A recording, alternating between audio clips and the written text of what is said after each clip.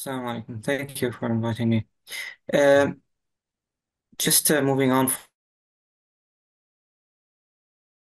lots of supplies. You're talking about an army zone that has received bombings over what Hiroshima and Nagasaki has received. 10 bags is nothing.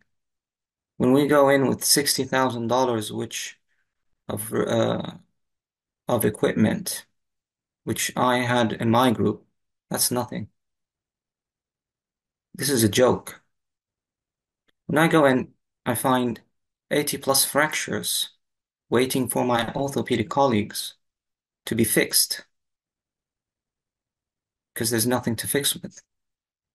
I get a girl, 10 years of age, sniper shot her in C6, leading to quadriplegia, and any hope for her to move is absent because there's no fixation. There's no rods. This young girl is going to have a very painful death for a few months. A cancer patient with wounds never to heal. The amputations that you hear a lot are simply because the injuries in the core, they just die. I'm a thoracic surgeon. When I go in, most of my patients are dead within hours if there's no one to receive them.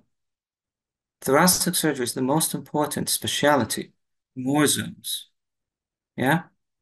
The maximum number of deaths that can be saved are chest injuries by a stitch in a big blood vessel. I go in and I get called for before even reaching my room of six in one room, I got called to review a nurse who was standing and had a shrapnel sever him full thickness down to the right PA, right main pulmonary artery coming out of the heart. He's 30 years of age. These are young patients. So they take quite a lot before they go. And we have nothing to clean the wound with. We used very simple sponges that you would sleep on at night, sterilized with a hole in the side and stick it to a wall suction to try to save them. What you hear from my colleagues are the stories that survived. Many more didn't. Many more didn't, and they died a painful death, very painful, infected, ulcerated death all over. Yeah.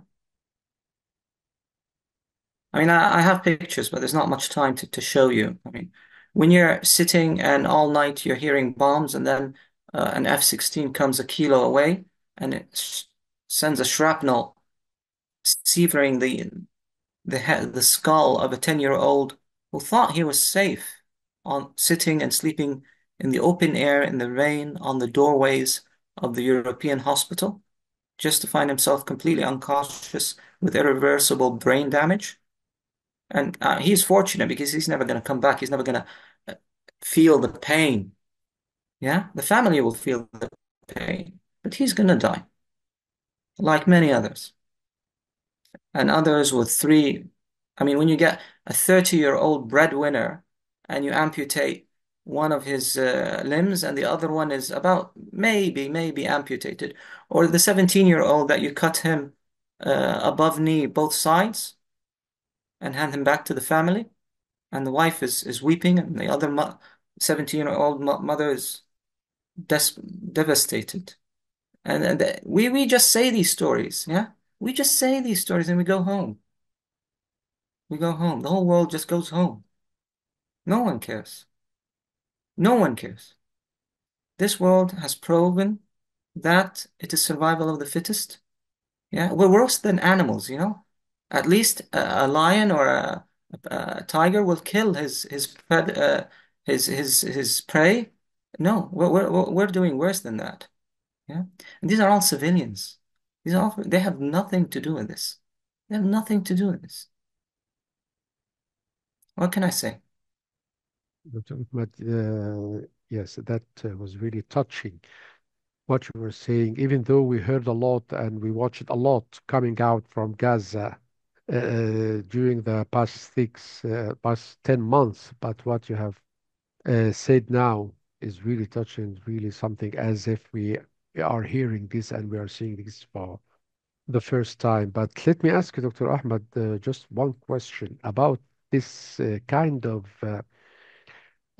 treating the civilians. And also, I want to confirm this story about you could not meet or treat any kind of military or someone who's got out of a military offense or something. So most, or let's say all, your patients were civilians. That's right?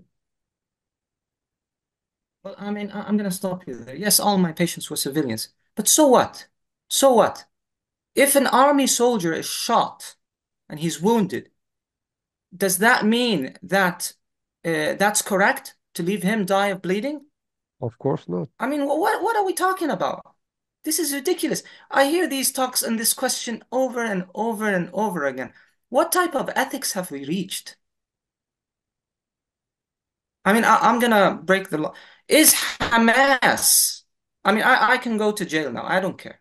Yeah. Is Hamas a terrorist state for protecting and defending its people? I'm fed up of all this wishy-washy questions.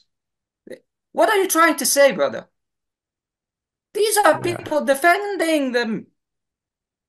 Of course, I'm talking about what For God's sake, about the everyone's turned Israeli, his back on them.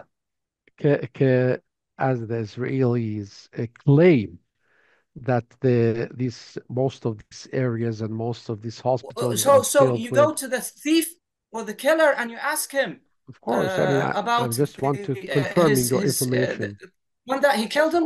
Why do you consider Israel as someone reliable after all these lies? Who And I'm believes I'm I'm, Israel? I- I'm just Don't want to quote a liar, brother. yeah, I'm just trying to confirm your story, confirm their lies, and to really authenticate this. Thank you very much, Dr. Even if I didn't treat any Hamas soldier, but if I did see any one of them, The I same. would